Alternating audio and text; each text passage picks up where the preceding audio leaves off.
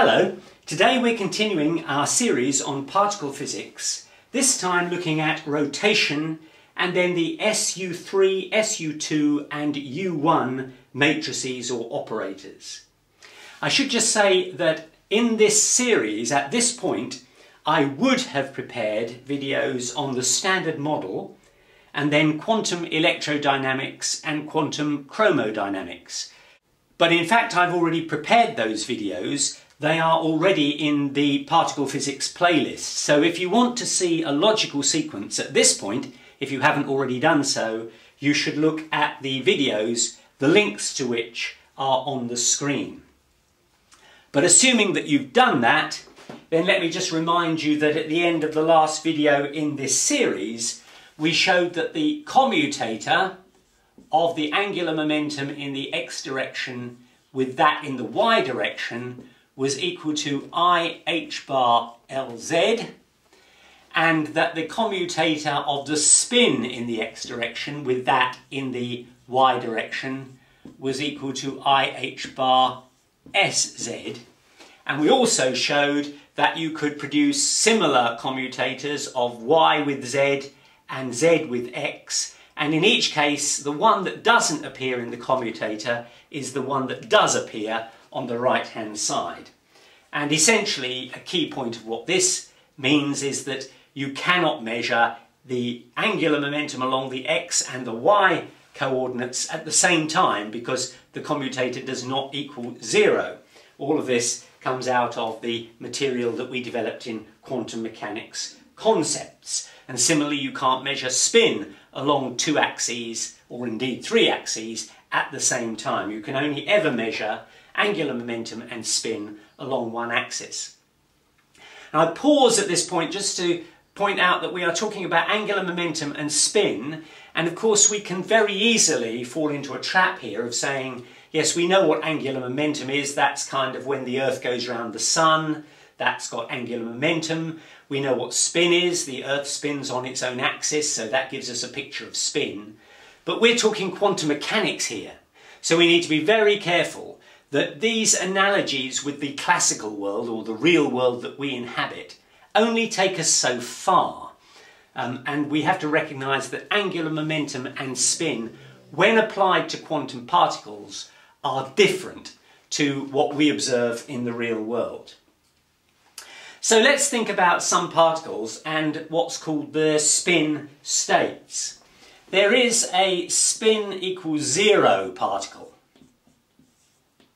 That's, for example, the Higgs boson is a spin 0. That means there is only one spin state. It can't move from any state to any other because there is only one possible state for it to be in. Then there are the fermions, like electrons and quarks, and that is called the S equals 1/2 state. And what that means is that the spin can be either half h bar or minus a half h bar. There are two possible states. We have labelled this up and this down. So when you measure spin, you only ever get one of two results. You either measure up or down. They are officially half h bar and minus half h bar. Why? Because the difference between the two is h bar. And we showed in quantum mechanics concepts that angular momentum and spin do not come in continuously variable amounts. They always increase by a quantized amount of h bar. So if you want to change from one angular momentum or spin state to another, you have to do it in units of h bar. It's quantized. So when spin changes, it moves in units of h bar from minus a half to plus a half, or from plus a half to minus a half. And those are the only two options for fermions. But bosons, like for example photons, they have 3 states: plus 1 h bar, 0 and minus 1 h bar. And that's called the spin 1 state. And you'll notice that once again the states are h bar apart. And then I'll just show you another state, which is the S equals 3/2 state. This is for composite particles that we'll meet a bit later on. And here we've got a possible 3 over 2 h bar, half h bar, minus a half h bar, and minus 3 halves h bar. And once again you'll notice that each of those are h bar apart, but there are now 4 states, and you will also to notice that the number of states is given by the value of s, 2 times the value of s plus 1. So in this case s is 0, so 2s plus 1 is 1, there's 1 state. Here the value of s is a half, 2s is 1 plus 1 is 2, there's 2 states. Here 2s plus 1 is 3, there's 3 states. Here 2s is 3 plus 1 is 4, there's 4 states. So this formula gives you the value of the number of states depending on the value of s, which you'll notice in each case is the maximum value of the spin states. So suppose I now bring 2 electrons together. Remember, electrons are fermions, they are spin 1/2 state. So if you bring 2 electrons together, there are 4 possible configurations. The 2 electrons can both be spin up, or they can both be spin down, or one can be up and the other down, or one can be down and the other up. Those are the only possible combinations. And if they are spin 1/2 and up is plus half, down is minus a half, then this is plus half, that's plus 1 total spin. This is minus a half is minus 1 total spin. This is plus a half is 0 total spin. And this is minus a half plus a half, 0 total spin. So a pair of electrons have these possible spin values. And if you go back to the previous diagram I drew, you'll see that plus 1, 0 and minus 1 are the spin states of a boson, like a photon. So in essence, when you bring 2 electrons together, you create the equivalent of a boson state. But you'll notice there are 4 possible states here, and I said that the photon boson spin 1 state only had 3 possible values. And what you've actually got here are the 3 spin 1 states, and you've also got 1 spin 0 state. These 2 are clearly the spin 1 states. It's not as simple as you might imagine. It's not as simple as saying that one's the 3rd spin 1 state and that's the spin 0 state. We are talking here quantum mechanics, so quantum mechanics states you have superpositions, so there will be a superposition of those 2 states that form the 3rd of the S1 state, and another superposition of these 2 states form the spin 0 state. So the 4 states you get with electron pairs actually make up 3 spin 1 and 1 spin 0 state. What about quarks, which are also fermions? Well, from the video which you should now have watched on the standard model, you'll see that we can have quarks arranged in a way that is familiar. 2 ups and a down is a proton, and an up and 2 downs is a neutron. So quarks can be arranged in this form, and that produces the 2 most basic particles, which of course are not now fundamental particles. We now know that protons and neutrons are not fundamental. They each contain 3 quarks, and the orientation of those quarks, or rather the nature of those quarks, whether they're up or down, determines protons and neutrons. Now, a neutron that is on its own, a single neutron, not one that is in the nucleus of an atom, but a free neutron, will only last for about 10-20 minutes before it decays into a proton. And the way that it does that, you'll see, is that it simply takes the down proton in the neutron and converts it into an up quark. Sorry, did I say that's a down quark in the neutron becomes an up quark, and that changes the neutron to a proton. Or in the sun, it's the other way round. In the sun, a proton is converted into a neutron, so that 2 protons and 2 neutrons can fuse together to form helium. That's all that goes on in the Sun. The Sun is just full of protons. It's hydrogen, basically. The electrons are, of course, stripped off because there's so much energy that the atoms are ionized. Ionized hydrogen is simply a proton. And then in the Sun, you've got this process whereby one of the up quarks in a proton is changed into a down quark, thus forming a neutron. And then you take 2 protons, 2 neutrons, and fuse them to produce helium and energy. And that's what the Sun does for 10 billion years. We'll see why it takes 10 billion years in just a little while. But these are not the only configurations of quarks. You could indeed have 3 up quarks. And if you did, then that of course would have a combined spin of 3 halves, because we know that quarks each have a spin of a half. So 3 in the up direction would give you a 3 halves spin particle. But that is not a proton, nor is it a neutron, because the orientation for protons and neutrons is different. There is such a particle that has 3 ups, but it doesn't survive very long. What happens, and we can draw a Feynman diagram here, and if you're not sure about Feynman diagrams, I have a video on Feynman diagrams, and hopefully the link is being shown on the screen now.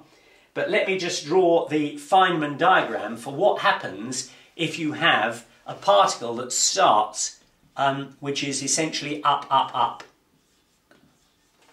So there, Feynman diagrams in my case are going to go, time is going to go upwards, so we're going to see what becomes of it as it goes upwards. And what happens is that the ups go like this.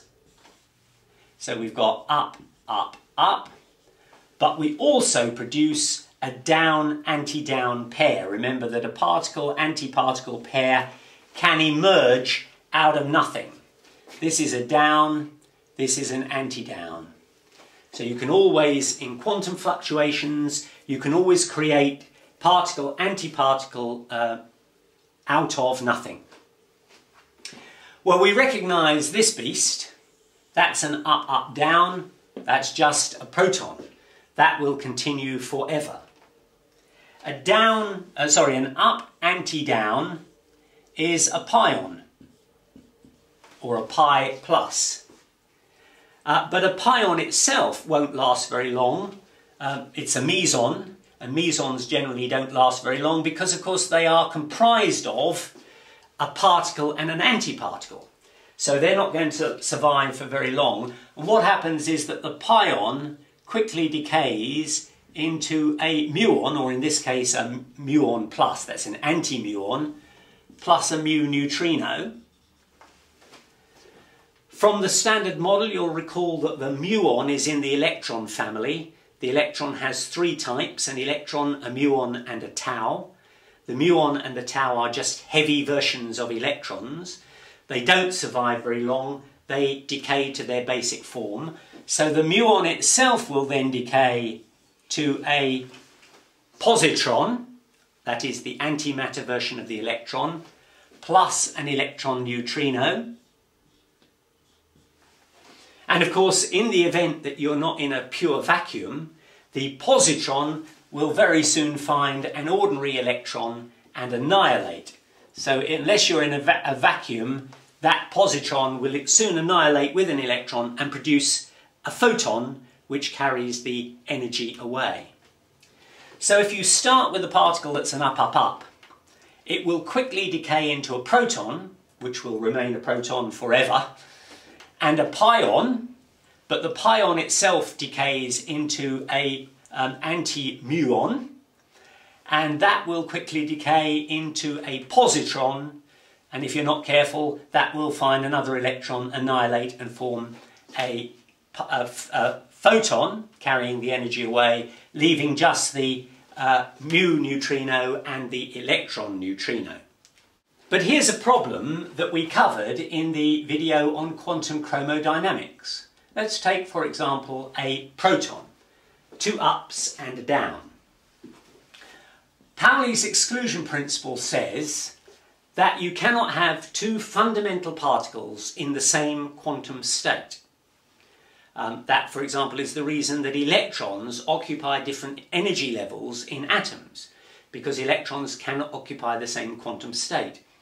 And yet, on the face of it, it appears that in this nucleus of a proton, or within the proton, you've got two up quarks, which on the face of it are in the same state.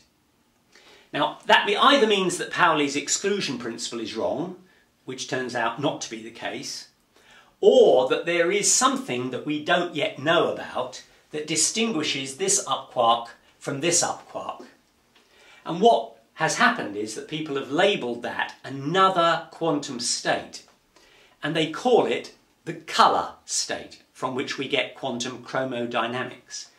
So what they say is there is something that distinguishes this up quark from this up quark, and we will call that a colour. Of course, it's got nothing to do with colour. There's no question of quarks being coloured.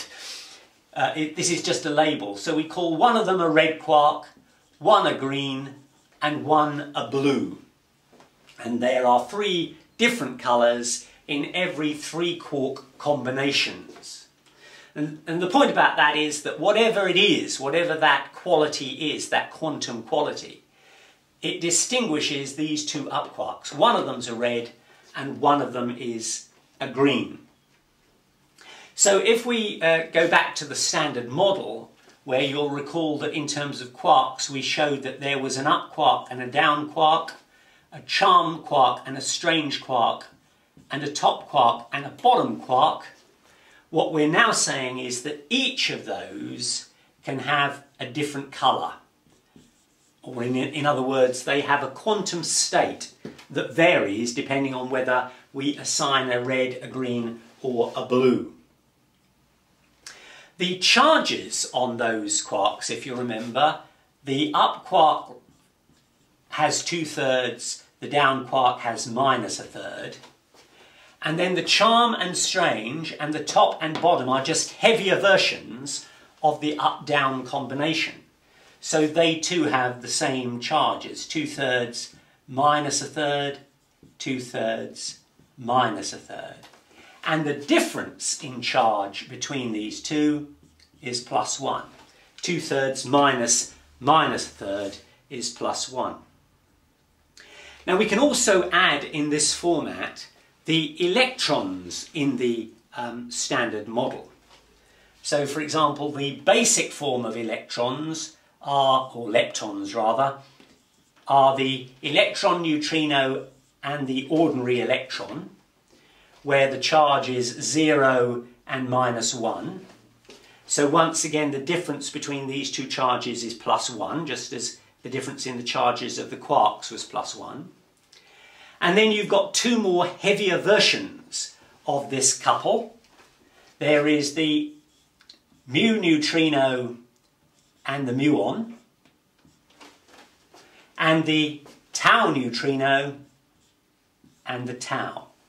Those are just heavier versions from the standard model of the electron neutrino and electron pair.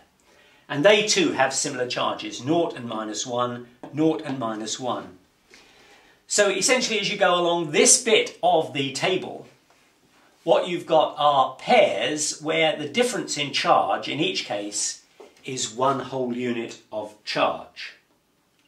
And what we discover is that nature is essentially flipping these states. When you're changing a proton to a neutron, that is done by flipping between up and down quarks. We shall see that the strong interaction, and this is what I showed in the quantum chromodynamics video, the strong interaction is achieved by flipping between red, green and blue quarks. This interaction, flipping between up and down, is the weak interaction, the weak nuclear force. So we've got a weak nuclear force that exchanges these, and we've got a strong nuclear force that essentially exchanges these. And just a reminder, how does the strong nuclear force change the colours? Well, the way it works is, let's suppose we've got a red quark. So here we are, a red quark. This is a Feynman diagram. The red quark remains red. But at some point we can have a blue-anti-blue combination appearing out of nothing. This is the blue, this is the anti-blue. And what you've therefore got is a red quark becomes a blue quark with a red anti-blue gluon being emitted. And it's that gluon that is responsible for holding the nucleus together.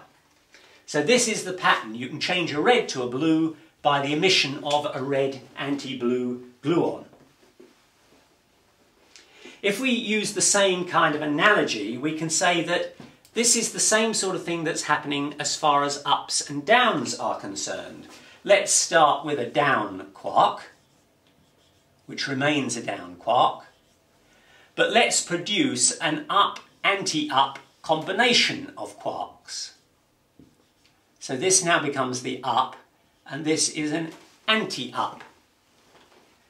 So now we've got, just as we had a red converts into a blue by the emission of a red anti-blue gluon, now we've got a down changing to an up by the emission of something which has a kind of down anti-up nature, and we call that the W minus. So this beast here is a gluon, this here is a W minus, and they are both known as bosons, or in some cases gauge bosons. They have the nature of what's called exchange particles. They are the things that enable this exchange to take place. So this is the mechanism for the strong force, which is the colour change, and this is the mechanism for the weak force, where downs change to ups and ups change to downs. So what we just showed was that a down can become an up by the emission of a gauge boson, which we call a W minus, and that W minus has the characteristic of a down anti-up, because essentially it is taking the down and converting it into the up, and therefore it must have this nature to balance the equation. It also carries away a single negative charge, because we're changing from a minus 1/3 charge to a plus 2/3 charge, and the way you do that is to carry away a minus 1 charge. But it must also be the case, if you remember the diagram we showed that downs and ups have a charge difference of +1. We also showed that neutrinos and electrons have a charge difference of 1. So you could have the same situation, that you have an electron becoming, as it were, a neutrino, also by the emission of a W minus.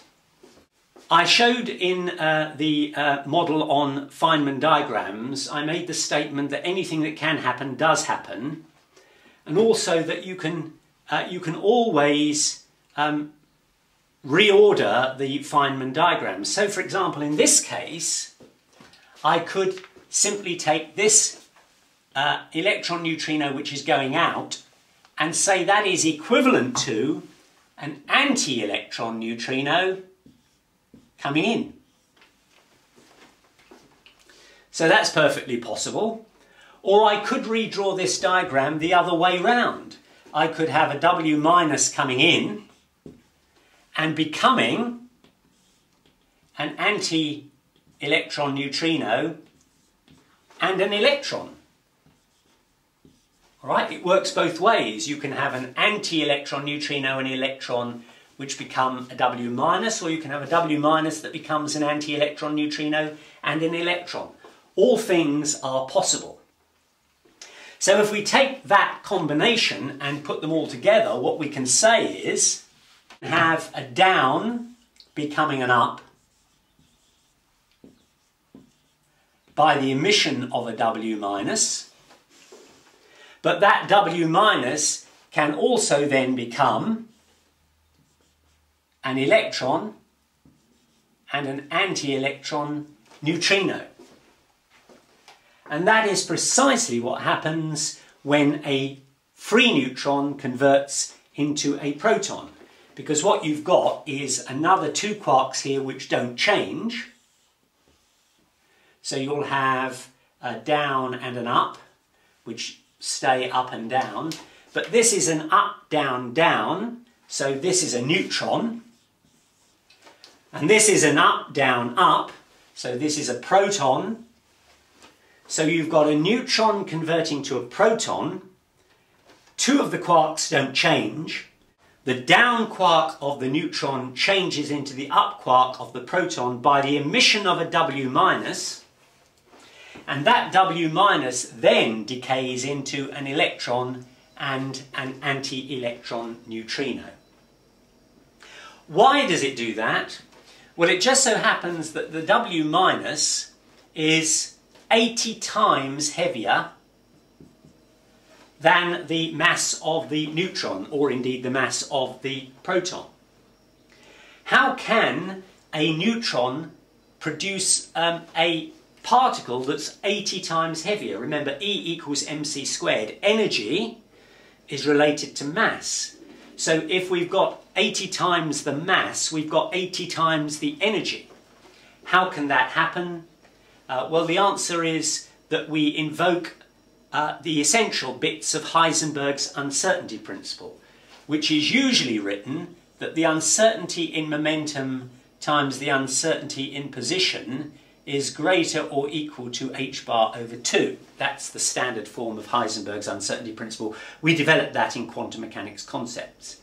But there is another version of that principle that says that delta E delta T is less than h bar. And what we're saying is that you can have an uncertainty in energy over an uncertainty in time as long as it's less than h bar.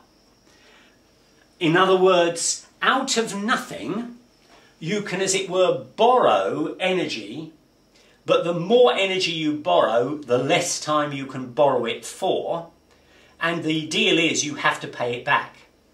So you can create a W minus, which is a massive particle, so it's high energy, in the sense that it's high mass. But since it's high energy, you can only borrow it for a very short time. So that W minus can only exist for a very short time before it has to pay back that energy to the vacuum from whence it came, and then it decays into an electron and a neutrino. And that's fine, because the masses of these two, of course, are nothing like the mass of the neutron, and the excess energy can go into kinetic energy of those particles. In the Sun, precisely the same thing happens, except it's the other way round. Now we have an up quark changing into a down quark by the emission of a W plus boson, because it's now carrying away a positive charge. And that will then decay into a positron and an electron neutrino. And of course what you've got here, just before, as we had before, two other quarks which don't change. So there'll be a down quark and an up quark, which remain down and up. So you've got an up, down, up, that's a proton. And here you've got an up, down, down, that's a neutron. So in the Sun, a proton converts to a neutron by the emission of a W plus boson, which then degenerates into a positron and an electron neutrino. The positron will then meet up with all of those electrons in the Sun which have been stripped off the hydrogen atoms and annihilate and produce yet more photons and energy. And the electron neutrinos stream out of the Sun by the billion, but neutrinos hardly ever interact with anything. So those neutrinos are passing through the Earth. Indeed, they're passing through you at a massive rate, but you have no way of knowing it because they don't interact with you, so they just pass through and come out the other side and go on their way. Now earlier we referred to a pion, specifically the pi plus, which is a meson and has the nature of an up quark and an anti-down quark, but that of course is equivalent to a W plus, which has the same nature of an up quark and an anti-down. because what the W is doing is taking an up and producing a down. So in other words, it has to take the up away and give you a down in a down-anti-down pair. So what this means is this gives us a hint of how a pion can decay. If you like, a pion, which is the equivalent of a W plus in the sense of its nature of quark structure, can then decay into, well, it can decay into a positron and an electron neutrino, but it could also, of course, decay into a heavier version of the electron, the anti-muon and a mu neutrino, or the anti-tau and a tau neutrino. And there will be probability amplitudes, as we learned in quantum mechanics concepts, for each of these decays.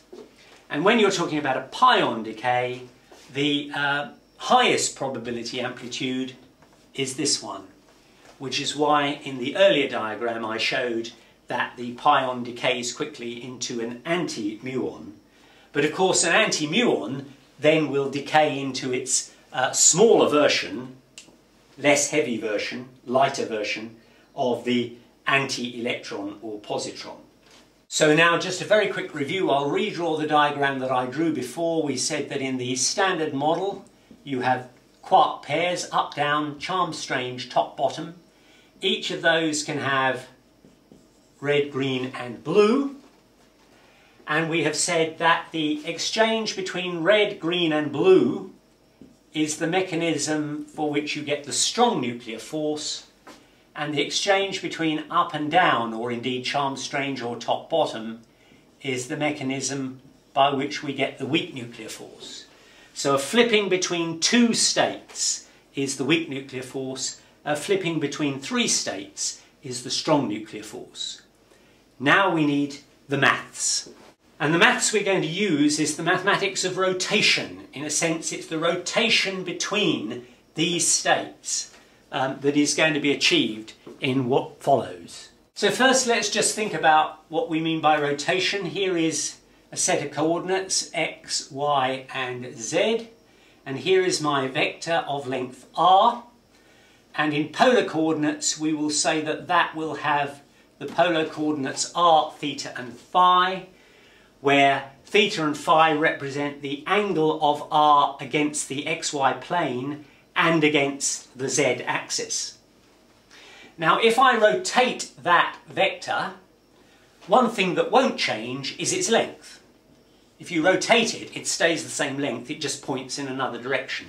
But of course the two angles will change and become theta prime and phi prime.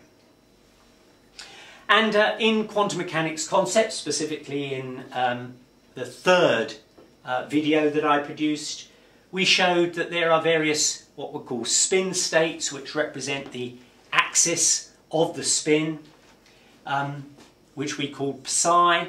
And for example, the up state we said was 1, 0. The down state was 0, 1.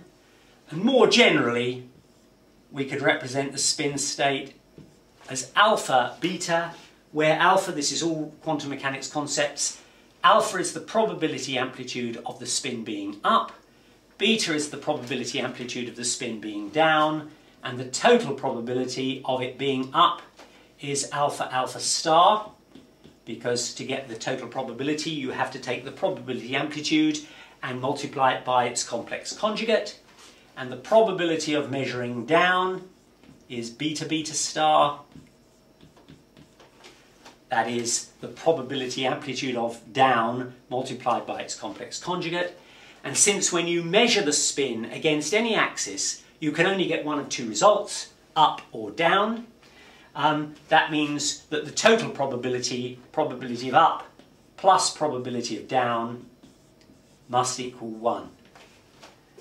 And so alpha, alpha star plus beta, beta star equals 1. All of that is explained in much more detail in Quantum Mechanics Concepts Part 3.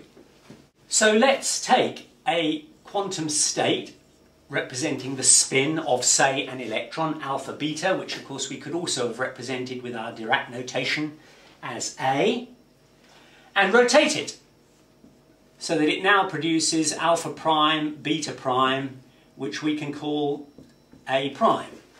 And basically what we're saying is we take a spin state like this and we rotate it so it now looks like this. This is only 2 dimensions, obviously there are 3 dimensions that we can rotate. And what you can say is that the probability of this being measuring, giving you an up, is much higher than the probability of this state giving you an up. So the probability amplitudes change when you rotate the vector. And now I'm going to go through precisely the same maths that I used in Quantum Mechanics Concepts Part 6. In that I took a vector state, let's say this is a spin state, alpha beta, and I allowed it to emerge over time. And from that we developed the Schrödinger equation. But on this occasion, instead of going over time, what we're going to do is we're going to rotate. So we're going to rotate A using an operator. Everything you do to a state, you do via an operator. We've learnt that of old. So we're going to use a rotation operator acting on A to produce a new state, A prime. Similarly, if we have a state B and we operate on it with the rotation operator R, that will act on B to produce a new state, B prime. Or I could take the bra vector of B, and of course I can rotate that. That will be B, R, Hermitian conjugate. Remember, B is the complex conjugate, the bra vector of B is the complex conjugate of the ket vector B. But when you do a complex conjugate of an operator, you take the Hermitian conjugate, which is essentially the transposed complex conjugate of the operator. And that is going to produce, of course, a bra vector state of B prime. Now let's ask what happens if you take the inner product of B with A. And that is essentially rotated. So you're going to get the rotated version of the bra vector of B, which is simply B R dagger, times the rotated version of the vector A, which is R A, from here. And now we use the same logic we used before, which is that whilst A and B may change when you rotate them, the inner product between them does not, because this inner product is just a number. So you can rotate B and A by the same rotation operator, but the inner product won't change. So BA doesn't become this term, it actually equals this term, because there is no change between them. Make that clear. They are equal. And the only way they can be equal is if this term is the identity operator. Because remember, the identity operator acting on A simply gives you A. I is the matrix equivalent of the number 1. If you multiply I by a vector, you just get the vector that you started with. And this means that the rotation operator, or rather R dagger times R, is equal to the identity operator I. And we showed in quantum mechanics concepts that when that happens, this rotation operator has a special name. It's called a unitary operator. Okay, so let's take that unitary operator, which is the rotation operator, act it on state A and produce state A prime. So far, so good. But if I take the operator and act it on state A, but I rotate it through an angle of 0, which essentially means, of course, I don't rotate it at all, then the vector won't change. If I don't rotate it through any angle, there is no change. And therefore, in those circumstances where the rotation angle is 0, R simply equals the identity operator. because the identity operator acting on A gives you A. So when you don't rotate it at all, the rotation operator becomes the identity operator. Well, now I want to know what happens if I rotate it through a very, very tiny angle. So now we're just going to do an absolutely eeny-weeny rotation. Well, that's going to be the equivalent of I, which is what it would be if you didn't rotate it at all, plus a little bit. And remember from Quantum Mechanics Concepts Part 6, we showed how you write a little bit. It's I, epsilon, and then another operator, all acting on A. Epsilon is a very, very, very small number. That's essentially the little bit of difference between what you would get if you don't rotate at all. This bit is you don't rotate at all plus a tiny, tiny rotation. Well, this of course simply means that R, the rotation operator R, is equal to I plus I epsilon m, right? Because that's R is essentially that. And I can also write what R dagger is. That's going to be I dagger, but the complex conjugate, or the transpose complex conjugate of an identity operator is simply the identity operator. You know, in a 2x2 operator, the identity operator would be just ones along the diagonal and zeros everywhere else. And if you look at if you transpose that and complex conjugate it, you get the same thing. So the Hermitian operator, the Hermitian conjugate of I is just I. And then minus, because we're doing the Hermitian conjugate, I epsilon m dagger. So now we've got the values of R and R dagger. But we recall that these are unitary matrices, and R dagger equals I. We now know that R dagger equals I. That's the condition of being a unitary matrix. So let's do it. R is I plus I epsilon m, where I and m of course are operators, and we're multiplying that by R dagger, which is I minus I epsilon m dagger, and that we say is going to equal I. These should have hats on. The identity matrix I. Multiply that out. I times I is I squared. Well, I squared of course is simply I, because I is the matrix equivalent of 1. 1 squared is 1. Then if we multiply these two terms, we're going to get plus I epsilon into m minus m dagger. And then we've got to multiply these two terms, which is going to give us minus I squared epsilon squared m dagger.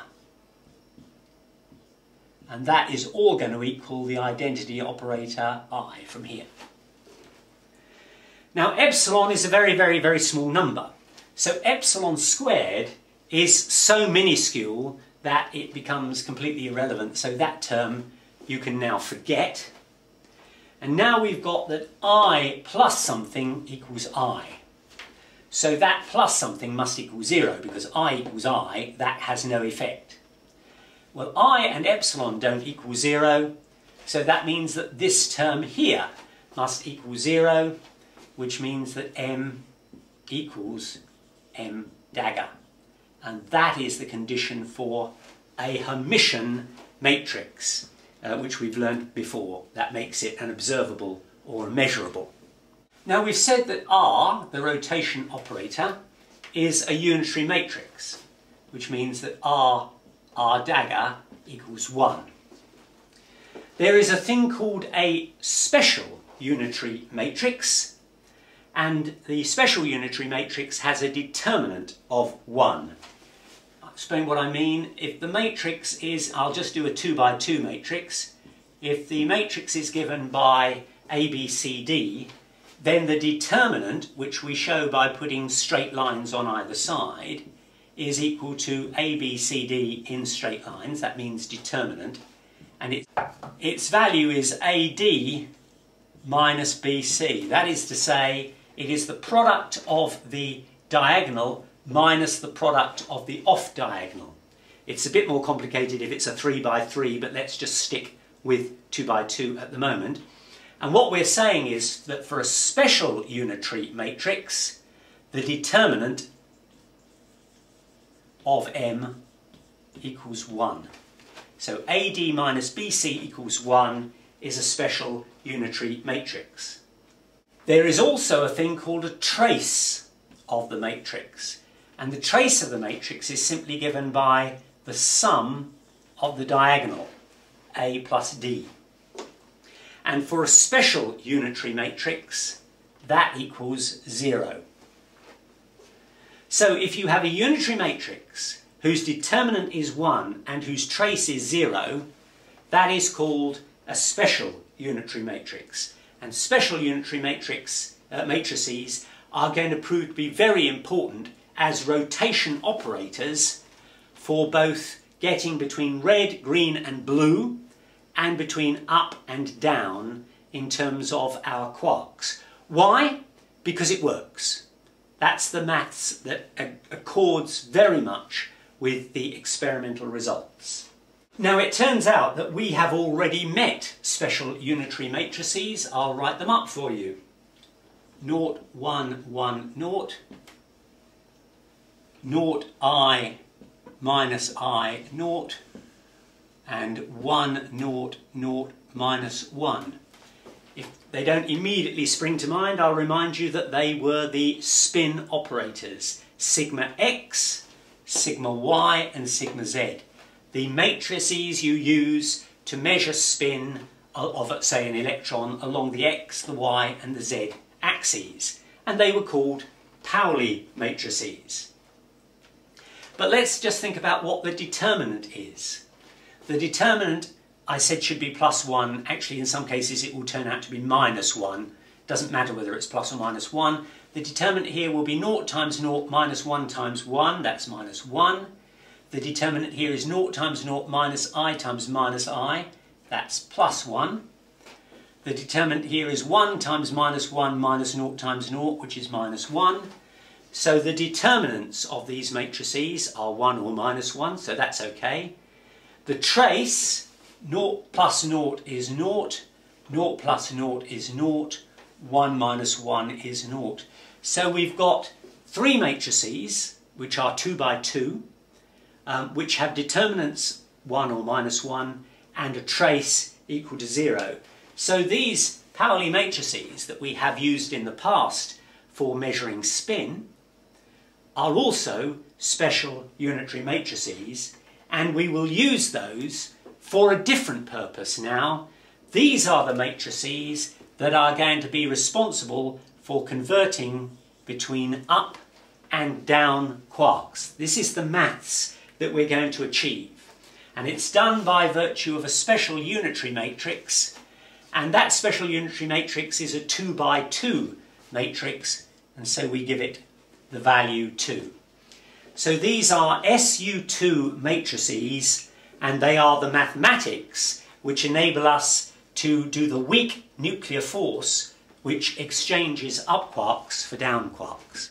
Well, if you need a SU2 matrix in order to move between 2 states, up and down, I wonder what you will need to move between 3 states, red, green and blue. And of course you've got it. You will need a special unitary matrix which is 3-dimensional. And this means that we're going to have matrices, because there are in fact 8 of them.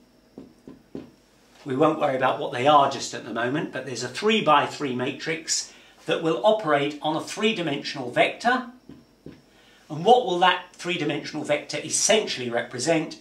It will be the wave, the probability amplitude for red, the probability amplitude for blue, and the probability amplitude for green. And what that matrix will do is to change the values. So you will get the prime values of red, blue and green.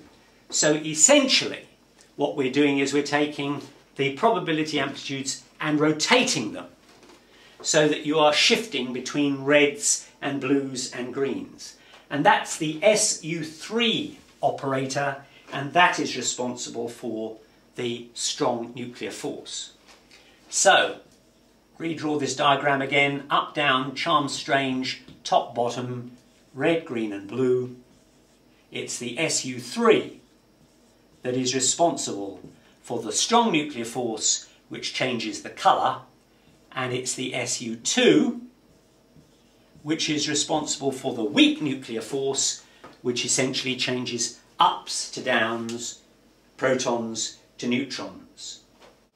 So our standard model will consist of SU3, which is the strong force, the change of colour, and then you also need the SU2, which is the weak force, moving from up and down.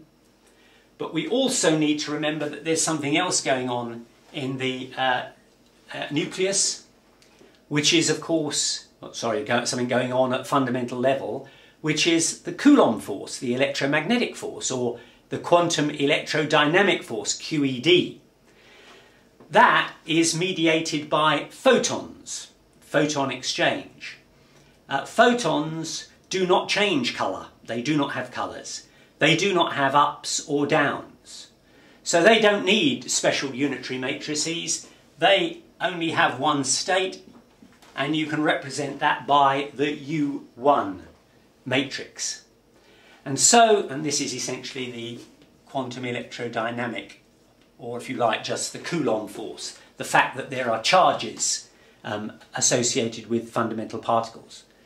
And so that's why, if you've ever seen this formulation written in books, the standard model is an SU3 cross SU2 cross U1, and you've ever wondered what on earth does that mean, that's essentially it. You need some form of mathematics which is based on the 3x3 operators that will shift red to green to blue, thus essentially achieving the strong nuclear force. You need a 2x2 operator, SU2, which will shift ups to downs, thus achieving the weak force, and you need something that represents the Coulomb force, and that is essentially the basis of the standard model.